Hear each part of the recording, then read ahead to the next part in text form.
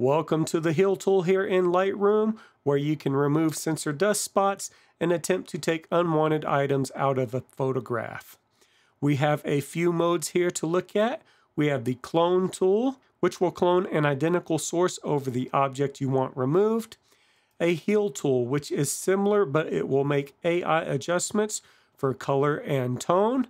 And then we have a content aware tool, which will generate new pixels to attempt and patch your image. Under that, we have some sliders for size. Just change the size of your brush. Feather, change the feather of your brush, and opacity, how translucent the overlay will be. Let's take a look at a few real-world scenarios here. So one of the things we'll want to use this for is removing sensor dust spots. And there's a couple ways to find those. You can come down here and select Visualize Spots, which will give you a black and white high contrast view of the photograph, or you can tab the A key to do the same. There is a slider from lower to higher contrast. And if we go all the way up, we can see 4 dust spots here that I could not see with the naked eye. For this, I'm going to use the clone tool, resize my brush either with the slider or the mouse wheel, and we're just going to clone these dust spots out. Tab A again, and we can press the H key to hide the interface and see here that it did a pretty good job. So that's the A key to bring up the Visualize Spots tool, and the H key to turn on and off your interface. Moving on to another image, we have some road signs here that I would like to remove. Now we can either resize the brush to cover the whole area and click over what we would like to repair. It took a sample there, press the H key to hide the interface, and that looks pretty good.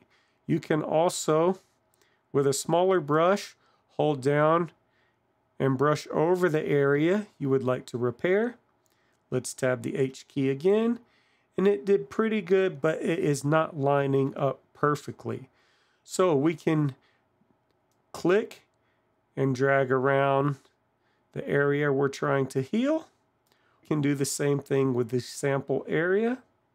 You can also use the arrow keys to nudge. And that does not look like it did a very good job here. We have this weird break in the horizon. So there is a refresh button, which will attempt to take a new sample. And you can use that as many times as you would like. And let's try this one here. Nudge it into place, and that to me looks a lot better. So that was with the Heal tool. Let's take a look at another image here. Now I would like to remove these branches in the top right corner. I feel like the other ones kind of frame in the subject, but these are a distraction. For this, we're going to use the content aware. So I'm going to draw out a fairly big brush here and paint in that area.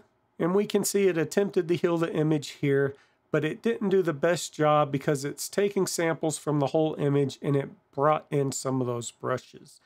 But we can actually change where it takes its source material from by holding the Control key and drawing out a part of the image that we would like to take a sample from for healing our spot.